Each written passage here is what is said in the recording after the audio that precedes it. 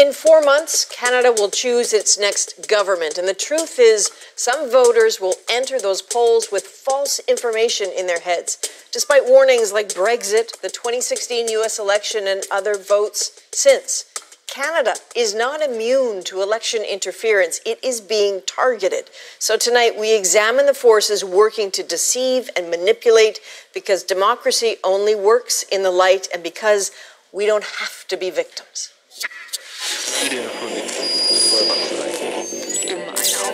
Distortion is a certainty, and there's no point declaring it can't happen here. It's already here.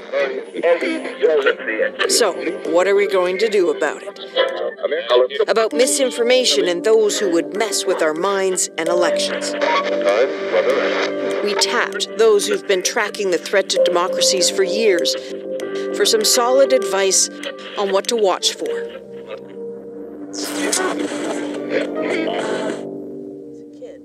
Taylor Owen of McGill University studies the political impact of digital tech the way a general surveys an advancing army, and with equal angst. What is different now in 2019? A third of the world is in an election year. In Canada, what are you seeing that looks different? The digital and social infrastructure that we've built, the Facebooks, the Twitter, the Google infrastructure, is pretty much the same as it was 2 years ago. What's wrong with this infrastructure is that it is calibrated for engagement so that the more people are enraged and engaged and ultimately divided on these sites, the more they use them and the more they post and the more they share, which is ultimately good for the platforms and the business model of the platforms. And that turns out is a highly manipulable mechanism for political speech, right? Which is inherently can divide us in very clear ways.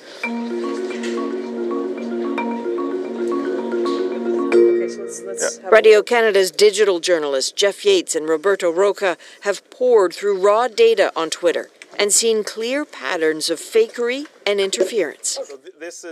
They call their research digital archaeology, searching keywords and issues unique to Canada, discovering nefarious accounts targeting a Canadian audience, always picking at seams of division. The top tweeted tweet in English is this: Canada wants to take unvetted Muslim refugees, in quotes, detained at U.S. airports. Breaking: Canada will not allow single Syrian men to seek refuge.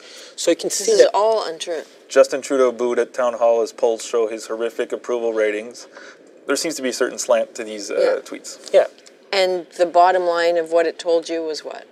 Was that the two main topics, the two main divisive topics that they think that they could use to divide Canadians are immigration and pipelines. But Iran, Russia, and Venezuela seem quite active in talking about Canadian issues. Why would Venezuela get mired in conversations about immigration? Well, for Venezuela, we kind of think that their goals aren't really political. We think that it's just to make money. A lot of the tweets that are anti-immigration have links to websites where people link to.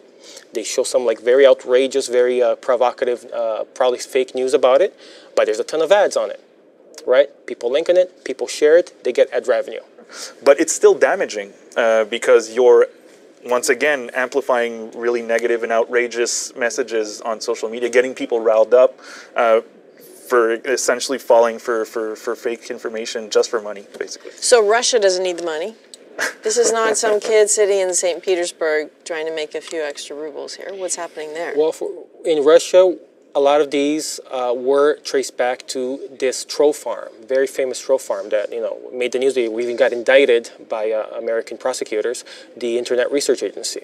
A lot of these analysts believe that their role was really to sow division among Americans. So what the trolls are really good at finding are the main points of division in a society, right?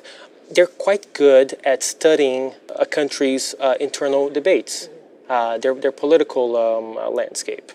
So they spend a lot of time trying to find the fissures, like the fault lines. And you can compare it to, let's say, like running your finger over like a piece of fine china, right? And finding that one little crack. It could be very small, but then they dig in, and they start increasing that division. But if they're digging and digging, it'll fall apart. That is probably what they're hoping to do. And it's up to us to be aware of this and not let them. channels. Okay, so does that then sound like 2017 was maybe a dry run for this election period? That's possible. People are still manipulatable by using polarizing topics online. So could it happen here? Yes, it could. Eyes need to be wide open now because whatever the motivation, misleading information can be cleverly disguised. That's certainly the case with the online news site The Buffalo Chronicle out of Buffalo, New York. A quick glance, and it seems legitimate. Mostly American-focused, truth to many of the stories, and recently the site has been dipping into Canadian stories and scandals, even seems to get scoops. But there are significant flaws and falsehoods. We tried getting in touch with someone connected with the site, even went to Buffalo in search of its location. You might think that wouldn't be hard. So the Buffalo Chronicle lists its address as being 610 Ellicott Street in Buffalo, New York. Well, the problem with that is the 500 block ends right at this intersection. The building down there is 640, so if 610 were to exist, it would be right here, but this building has been abandoned for years. Hi there. Adrian. Alan Bedenko. Really nice to meet Pleased you. to meet Thank you. you very much. Alan Bedenko is a Buffalo lawyer who also writes on politics. He says he knows all about the Buffalo Chronicle and its publisher. Yes. These are subjects that make him wince. All right. He doesn't identify the sources, doesn't identify where they came from, what their credentials are, what authority they have to comment, or even how they know the information.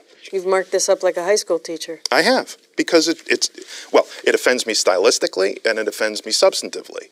It offends me stylistically because it's poorly written, but here it's among Toronto area political operatives, it's been rumored that Iacobucci may be one of 3 men in possession of embarrassing information on Trudeau. And but it's garbage. What rumors? From where? What are the sources? What is the nature of the embarrassing information? Personally embarrassing? Politically embarrassing? Why put that there if you're not going to pull the trigger on it?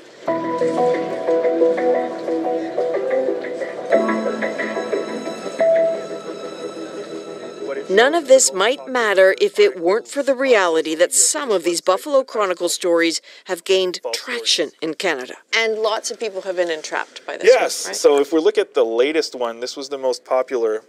So we can see here who shared it online. So you can see it was shared 1,900 times and generated, 7,400 interactions. So that's likes, comments, and shares. So who have we got here? We've got Trudeau Follies. I don't know. Yellow Vest Canada, National Conservative News Network, the Buffalo Chronicle shared it, of course. Doug Ford for Premier of Ontario. So basically, most of these people were roped in. Lots and lots of Yellow Vests. So we have political commentator Warren Kinsella shared it. He actually corrected the information later. He said, "Okay, this is a bogus site." So once again, if you're going quickly, this might look legitimate if you're not asking yourself the right questions. But if you take a couple seconds to actually think critically about this, it doesn't stack up. It doesn't make sense. So who's behind it and why? We finally reached the editor. We're arranging for an interview when a supposed contract arrived with demands that the interview be live, unedited, with lighting being 20% softer than is typical, and a prohibition on certain words, including fabricated, fictitious, forged, fraudulent, phony, sham, crook, culprit. It went on and on. There was a threat of a $250,000 fee if the contract was breached. We said, no thanks. Craig Silverman of BuzzFeed was one of the first journalists to recognize fake news masquerading as the real thing. And he's come to realize that just pointing out the falsehoods doesn't tend to erase them from people's minds. Somehow they stick even if they're untrue.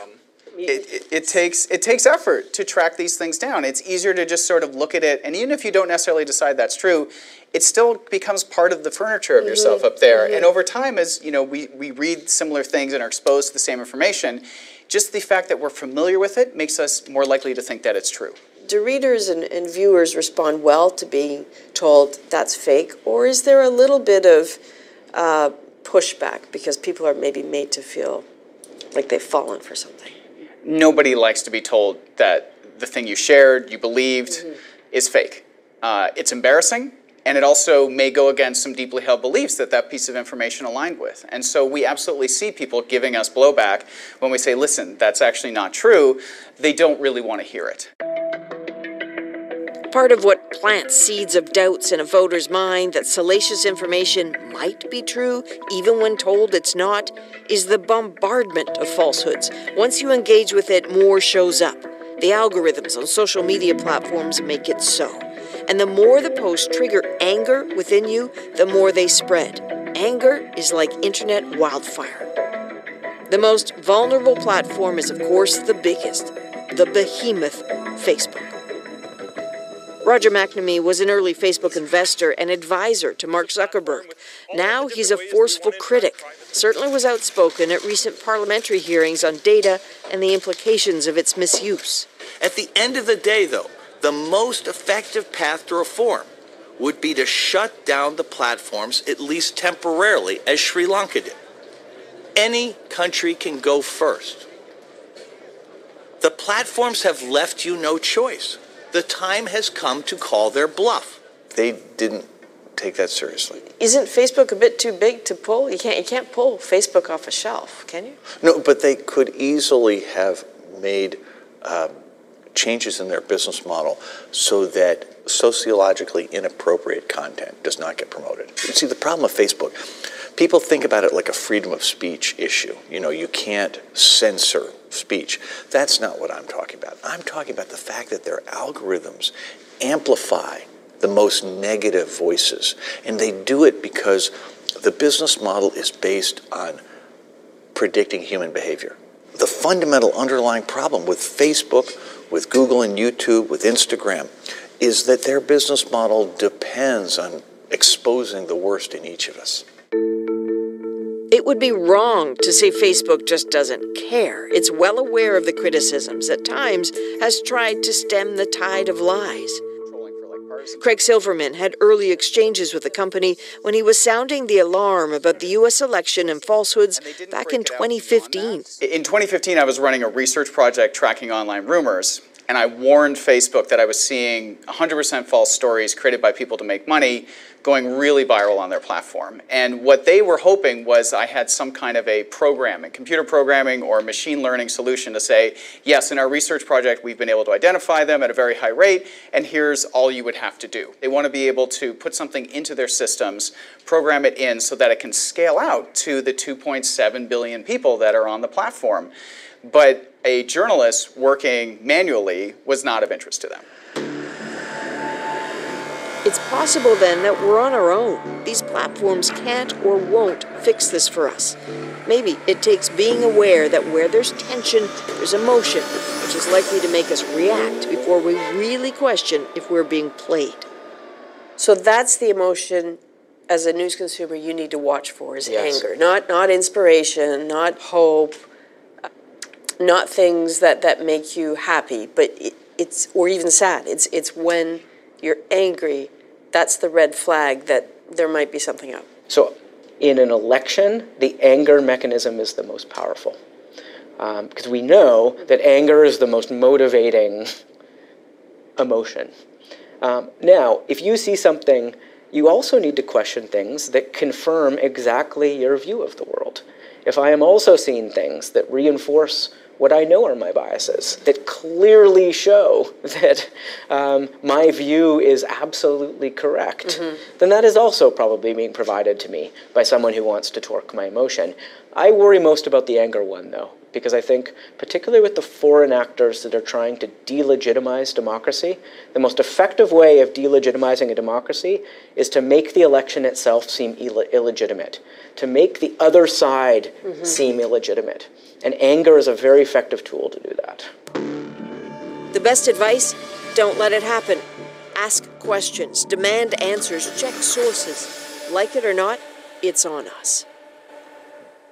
Andrew, so there's a lot to learn about what's happening from the likes of Twitter, which is interesting. It has published a database that contains every tweet and account that it can link back to a state-sponsored operations. So researchers like Roberto and Jeff, who from CBC, who are in our story, can then scan that information between now and the election. They will do that.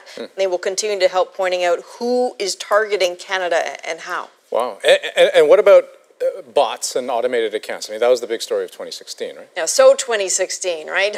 They're still out there, but the main concern now really remains real people sharing fake or misleading stories with other real people. So really, it's on us to be more sharp. Yeah, and of course, CBC's team of reporters will be rolling up their sleeves, showing folks how to do just that. Okay, next on The National.